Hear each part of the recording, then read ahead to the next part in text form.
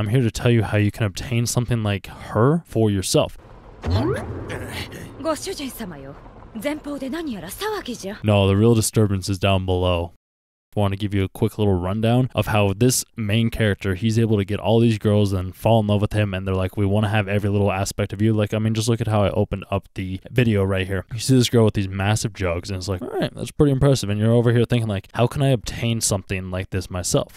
It all starts out with confidence. You have to have confidence in your ability and your strength within your own knowledge of who you are as a person, because by doing this, you'll be able to show that, hey, I can attract any woman. I don't have to have you, and I don't have to have you. If I want you, I can have you, and if I want you, I can have you as well. But you don't necessarily add value to my life unless you do have value. So you don't have to let these small little girls, these girls that just cause you problems and headaches and just trauma more or less into your life, because you don't need them, because you are already set up as a high value individual. And that's the step one to be able to obtain every single girl that you want. You have to be high value. You have to be powerful, just as the main character in this anime is. He is one of the most powerful mages in this world right here. So you see him, and he didn't really have anything in his other life, but he has things now. And the world that he has been given, he's been given a gift. We can all have this same exact gift if we want to be able to practice and train. Obviously, we can't be transported to another world, because that's just not how this reality works. Not that we know of, at least. From being transported to another world, he was able to train just as you can train now. You can go to the gym, you can read books on how to pick up girls, you can watch my videos on how to pick up girls, sales, motivation, any sort of content that relates to anime, because I have a feeling that a lot of people that watch anime are not socially adequate or equipped to handle a lot of situations. Probably don't understand how to have comebacks, you probably don't know how to understand just a lot of human interactions, and you might be a little awkward and nerdy, which that's perfectly okay. I have nothing against that. I'm not saying anything towards that to discourage you in any way, shape, or form. I'm just saying in general, I was there, and I have a feeling that you're there as well, and that's why I make these videos.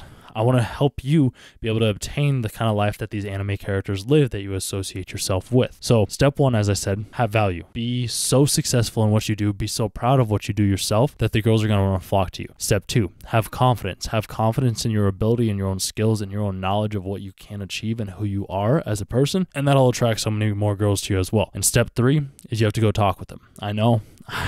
That sounds next to impossible and completely terrifying, but that's what you're going to have to do. You're going to have to go put yourself in situations where a lot of girls hang out. That could be at a yoga studio, that could be at the gym, that could be out at bars. I mean, bars I don't think is the best place. It works for a lot of people, just not for me myself. And if you're somebody that's kind of awkward and nerdy already, bars might not be the necessarily best place to go. The other option though is you could go on hikes, you could go to Facebook groups, use dating apps, like just find any way to talk to as many girls as you possibly can, because as you talk to them, you'll realize that each and every single one of them is more or less the same, just as every single person is. So you can start to have better conversations with these girls and figure out which ones click versus which ones don't. And then they'll start coming to you, and you'll have that infatuation, because it's like, hey, I want to be around this guy because he makes me feel good, because he understands himself, he's confident in who he is, he has a direction, he has goals, and he's able to achieve those. So those, you guys, would be the necessary steps that I would take, and that's how you can be like the character in From Commonplace to World's Strongest. Like, you have to be willing to step out of your comfort zone, do something else, and be confident with who you are as a person, because it'll translate into other aspects of your life along with other people around you, because they'll see that confidence, they'll feel the confidence, because at the end of the day, everything's energy. The energy that we release, the mana that we have within our bodies, it is able to be controlled in ways that you probably did not expect it being able to be controlled in the first place. So if you're able to understand that mana, the power that you have within yourself by thinking clearly within your own head, you can achieve anything you set out to achieve.